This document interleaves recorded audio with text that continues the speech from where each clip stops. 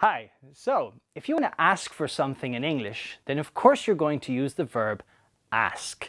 Now there are other verbs that we can use to replace ask, and I'm just going to give you 4 of them. Alright? The first one is to request. To request is a formal way of asking for something and is especially used when we talk about information. I requested the opening times of the museum, for example. Then we have claim.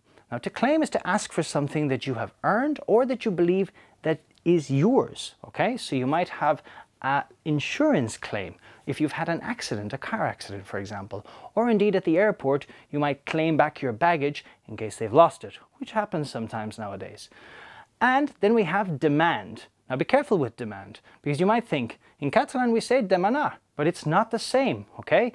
You have workers, for example, who are on strike, okay? They're not going to ask for something, they're going to demand it, all right? And the final one we have is beg. To beg is to ask for something humbly. Now, my son has been begging me for this computer game for the last 2 months, and I've pretty much ignored him. Funnily enough, he doesn't beg to do his homework.